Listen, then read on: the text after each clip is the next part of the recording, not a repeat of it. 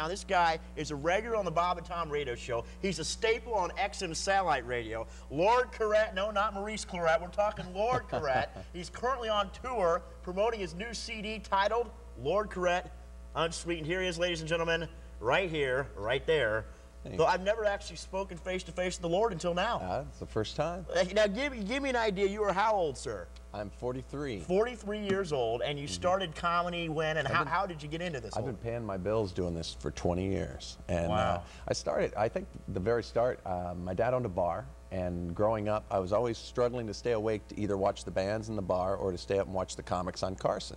And all my friends that went toward music had the same story, that they saw the Beatles on Sullivan and went out and bought a guitar. With me, I was watching the Hollywood Squares, and they asked Jan Murray what the penalty for bigamy was. And he said, 2 mother-in-laws. Oh, and I just said, that is a great joke. You know, you could translate that into Japanese and people would laugh. Absolutely. And I started trying to write jokes that were that timeless and that universal. Well, do you remember the first joke you've ever told? Because everybody has a you know, knock-knock joke or what, you know, banana, you know.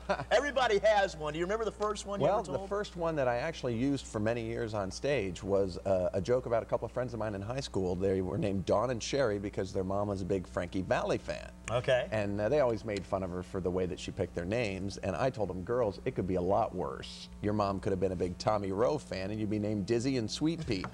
Dizzy.